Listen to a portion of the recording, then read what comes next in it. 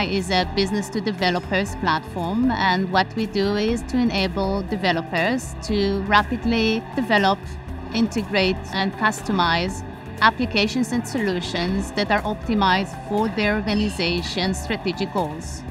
So what we want to do is to make sure that enterprises and businesses can actually unlock the potential of visual Gen AI. And to do this, we had to first tackle the responsibility and safety issues.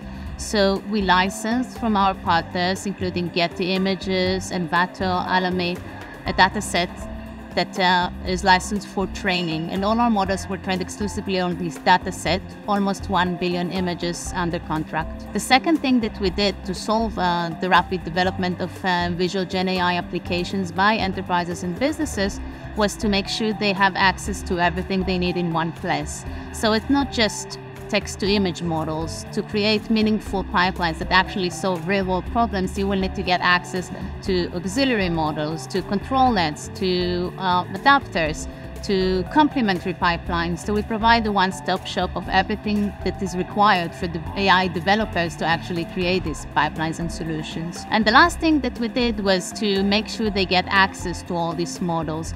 So for them to create their competitive edge on these models, they will need to get access to the source code and weights pre-trained, to retrain them with their proprietary data or fine-tune them. So we developed all our model with the NEMO framework, keeping them optimized, really important for a startup that releases a new model every 3 to 4 weeks to keep efficient. We also adopting the Picasso Foundry for visual Gen AI, basically allowing all our customers to inference in an optimized and scalable manner on the Picasso Foundry.